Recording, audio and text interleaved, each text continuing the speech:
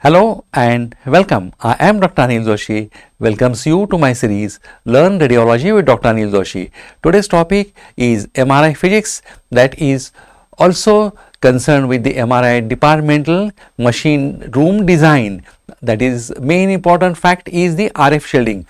MRI room, the most important room is magnet room. In that, most important is RF shielding. We are going to see today how it is made, what are the components, what are the metals available to make it, and how to know whether the RF shielding is done properly or not.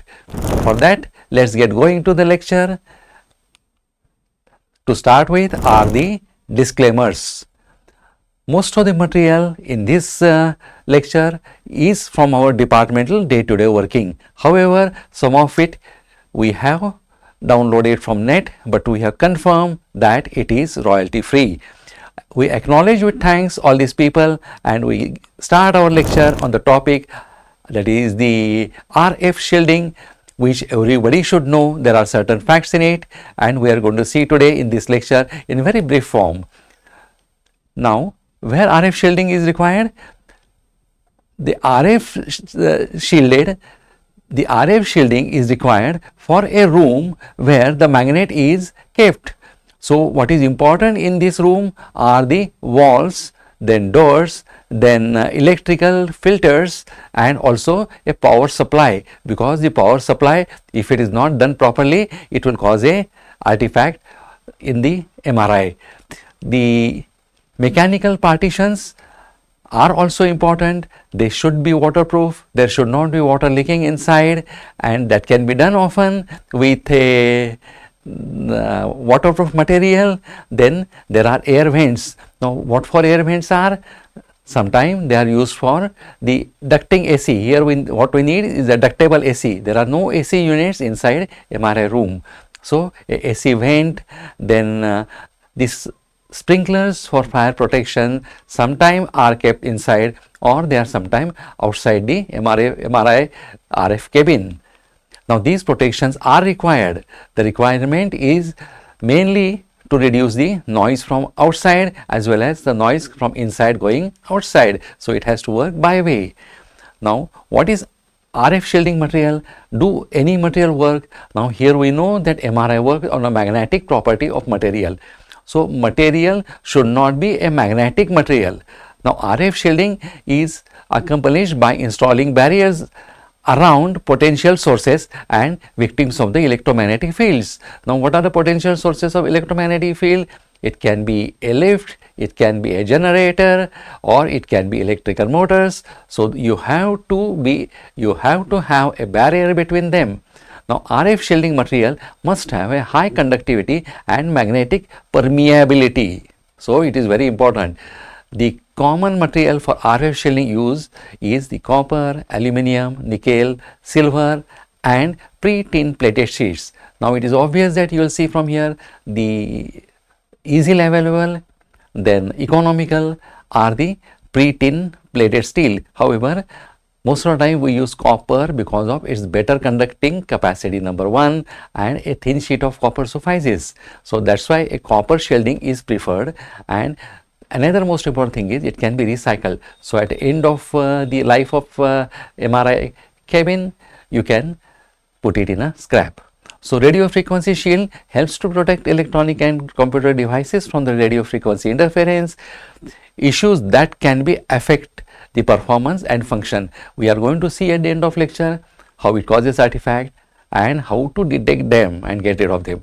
Now, radio frequency shielding is also known as radiation shielding, but radio frequency shielding is the correct word. Now, radio frequency shielding of MR scanner is mandatory and serves two functions: to prevent extraneous electromagnetic radiation from contaminating or distorting the MRI signals, and two, to prevent electromagnetic radiation generated by MR scanner from causing interference in the nearby medical devices. So, you will have a ICU around, or you will have your own equipment. They needs to be outside the cabin and they need to be protected. So, all these things are the main functions of this RF shielding. Now, the most common form of RF interference comes from noise generated by nearby electronic equipment such as transformers, then motors, pumps, and electronic devices such as computers, pulse oximeter, and cardiac monitors. You must be aware that even the electrification you have done inside the RF cabin, if it is not proper, that can also give a noise. So, you have to be very specific about selecting whatever is inside RF cabin should not cause interference in the signals or should not cause a magnetic effect. As a rule, most manufacturers require that the magnet room to have at least 100 decibel or RF attenuation at the Lormor's frequency. Now, what is Lormor's frequency? We have seen in some other lecture. Do visit our website for that. You will get details of that also. Now, specialized construction firms such as ETS or these are different type of companies which can provide you a consultation for MRI cabin, but most of the machine manufacturers have got their own, and they are usually designing the room. They will check it and they will see that it is without any noises. The ideal room consists of 3 nest components, that is an outer shell or structure support, number 2 a middle metallic RF shield, and 3 interior layer made up of finish material. Now, here also we have to take care that they should not cause any interference with magnetic signals. The RF shield must include the entire room, that is wall, floor, and the ceilings. Such a conductive box used to shield out stray electromagnetic interferences is also known as Faraday cage. Now, we are going to see what is this Faraday cage, how it is designed, and how we are going to use it. Now, virtually any type of metal can be used, including aluminum and galvanized steel. But here we have to see which is the best material, number 1, which is the easily available and which has got a scrap value. Now, here we are seeing a RF cabin. You are seeing a magnet inside, and outside you are seeing a shielding. There is a door also. Now, I had told you a window is mainly for a operator to watch patients, number 1, and number 2 a small vent for tubings like suction, oxygenation, if there is no provision for central these facilities. If hospital has got centralized facilities, then no, you don't require all these things. The floor is generally made up of monolithic copper covered over with a solid anti-static flooring material. Usually it is a PVC material which is used, and it works wonder, it works good. The interior walls are typically finished with drywall. The ceiling is suspended from the RF shield to allow space for resonance lights and other aesthetic senses. So, they are also need to be taken. MRI room should look a nice one, pleasant for the patients. The door must not allow any RF leakage. Now, this is the most common site because that is the most extensively used. Now, the door must not allow any RF leakage, being sealed by a set of electrical control strips or a continuous metallic pneumatic tubes. So, these are available in the market. These need to be changed, they need to be checked because of repetitive opening and closing. RF seal around the door are frequently damaged, and a common source of RF leakage is this in most of the MRI department. So, if you find these type of artifacts, better take the preventive measure as we have already discussed. Now, windows are laminated with blackened copper mesh between 2 pieces of glass that connects peripherally with the RF enclosure wall. So, it has to have a permeability. A doctor has to see what is going on with the patient. Additionally, there are closed circuit cameras in most of the units. They serve a good purpose because within the tunnel also what patient is doing can easily be seen around the console. However, the most of the RF enclosure consists of wood panels wrapped with copper. That is the most popular method. At the range of frequencies used for MRI, the skin conductive depth for copper is very small, that is in order of 0.1 mm that is required. meaning that only a thin layer of metallic shielding is required. So, if you use copper, you need a thin sheet, though it is expensive. Here the point is different because you need less material. Now, nickel silver, the nickel silver is actually a copper alloy and copper. Then is the copper works well with RF shielding because it naturally acts as an effective conductor, absorbs and attenuates of the RF signal. So, first it absorbs and then it attenuates. So, there will not be any passage of the signals from the machine outside or outside to inside. Now, steel, aluminum and elastomers filled with conductive material are some of the other alternatives. Now, best material for RF shielding is copper. Copper is one of the most effective material used in RF shielding. While copper can be relatively expensive, it provides highly effective because it absorbs also and inactivates also, because it has got a unique property of good absorption and good attenuation. That is why it is always preferred, and it is the choice of the most of the RF cabins. Here you are seeing, but what you are seeing shining is the copper. So, copper plates are perfectly outlining the wall. You will not see any gaps in between, and even the nails you use should not be of anything else than copper. So, copper nails are available, you will have to use them to fix the copper. So, first it is important to hire an expert to perform an inspection and professional evaluation of the equipment room before installation, because once installation is done, the things to alter will be difficult. But equally important is your designing is different and actual. First you have to put the magnet in the room and then only the RF cabin is constructed. So, practically except one wall, all walls are constructed before, all RF protection is done before, and through the one opening the machine or magnet is pushed inside. It is a very heavy.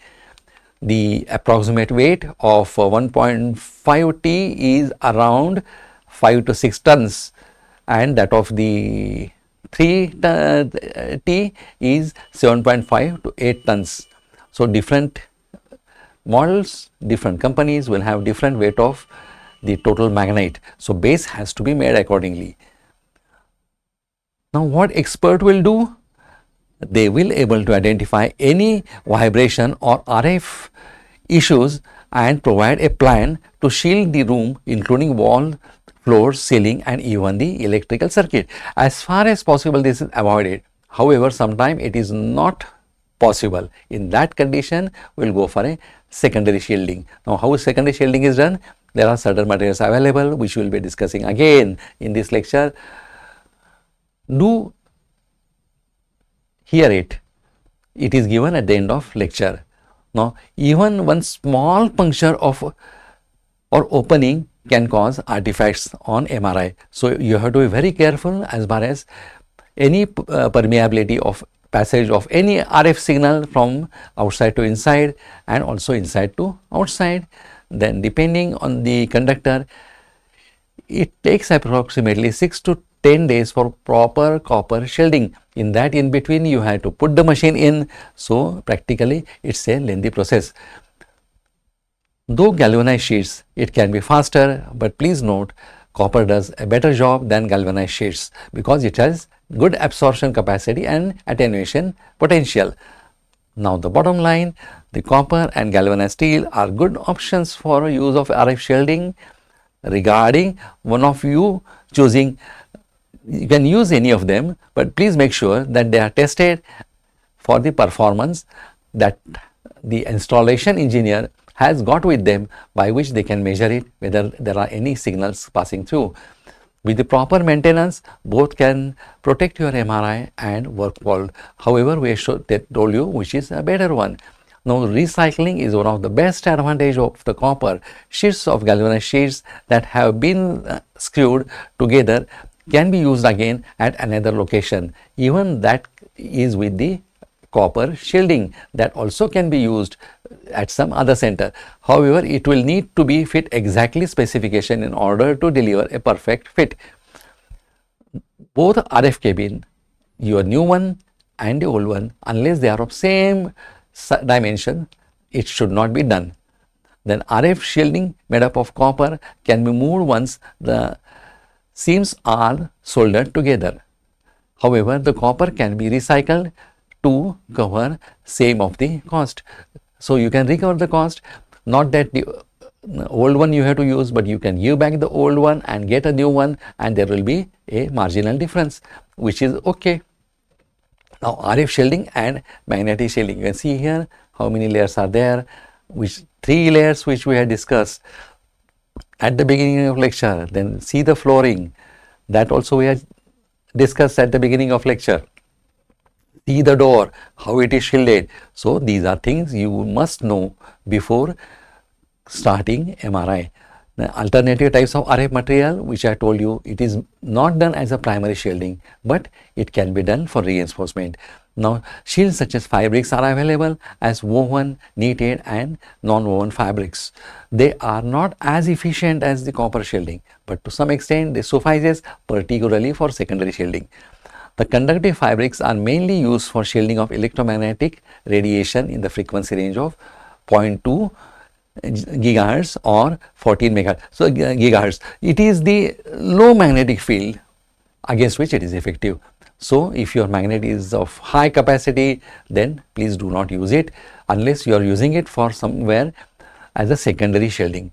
Mainly used for shielding of electromagnetic, that we had told you just now. Now due to their low weight, the conductive fabrics are used as EMC shielding fabric in various technical products. But our main aim is not that. Even woven are available. Now these are different type of sheets, but we do recommend they are not as a primary shielding, but they can be used as secondary shielding, particularly if you want to protect certain equipments. And there are also non-woven available, and they can also be used. Now these all the fabrics which we are telling just now are not for primary protection. They are meant for secondary protection. Now how you know that whatever shielding you have done, so much efforts you have taken, so many experts you have called, so much efforts you have to put, is perfect or not, will be told by MRI with your first scan.